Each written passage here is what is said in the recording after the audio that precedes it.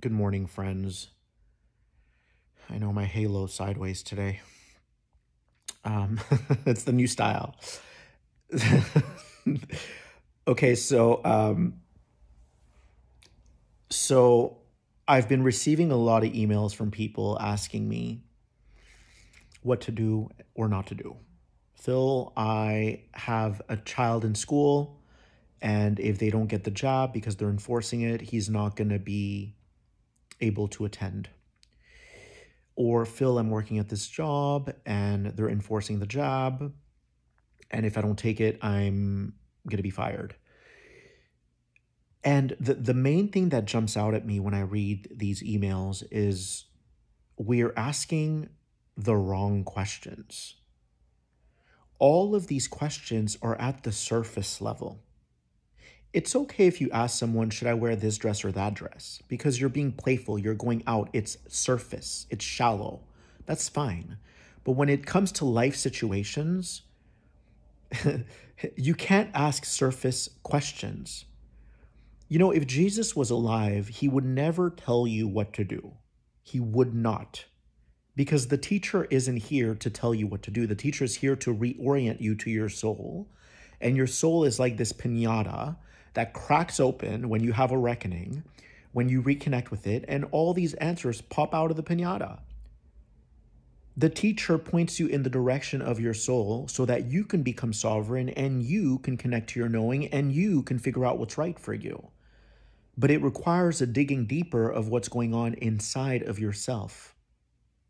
Spirituality is a real thing. It encompasses everything. Psychology, you name it. Spirit came before the mind.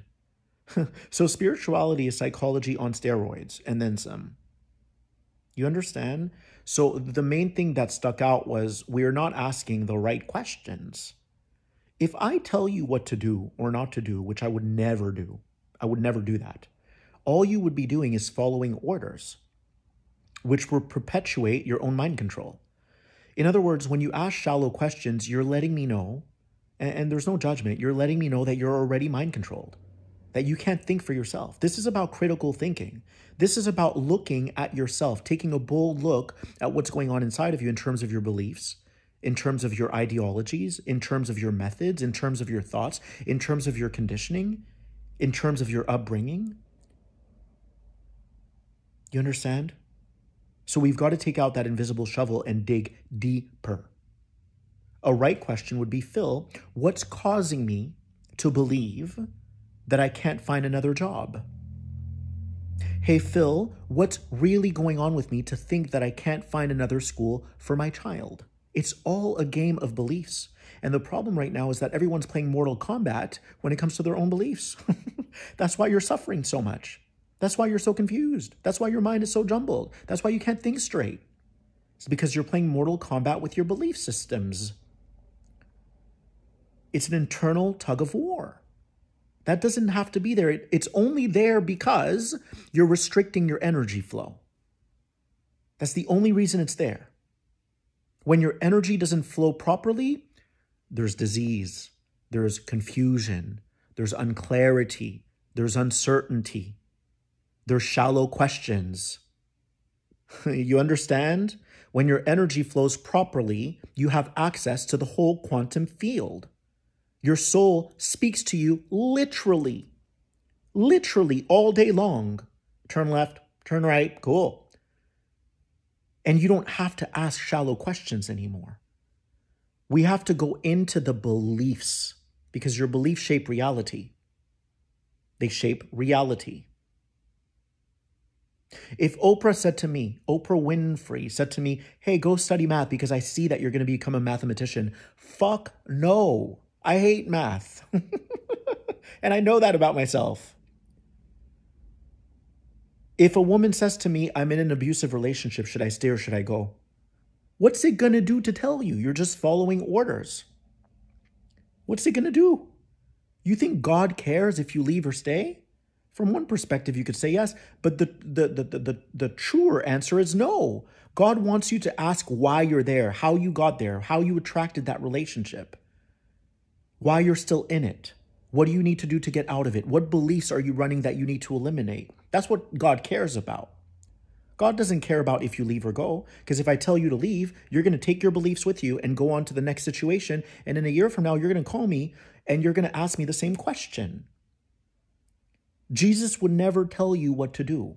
It's really important that you drill that in. Okay? We need to start asking the correct questions. If you had $1 gazillion, would you ever say things like, me and my husband can't go out tonight because we have to look after our child? No. You'd hire 5 nannies. So it's not about the money. Remember, money is just a representation of abundance. It's about an abundant mindset. If you had $2 gazillion, you would never even speak like that. So unless you're willing to start seeing yourself as an abundant being, you're never going to have an abundant life. When you create all these limitations, they're self-imposed. There's always another solution. There's always a holistic practitioner to a doctor. There's always a naturopath to a doctor. There's always different things. There's alternatives.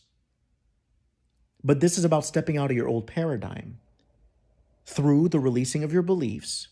And as you rework your beliefs, you open yourself to new possibilities that are more in keeping or more in accord with your new frequency. It's all frequency. Beliefs dictate your frequency. If all of your beliefs are positively inclined or positively oriented, you're vibrating high. I believe that I'm a gazillionaire. I believe that I want to go out with my husband tonight. We're getting that nanny. I believe. These are positive beliefs. Oh, but we can't. We have to babysit our child. Limitation. So I wouldn't tell you to go out. I wouldn't say, well, go out anyways. What I would ask you is, let's talk about your beliefs. What's going on with you right now? What makes you think that you can't go out?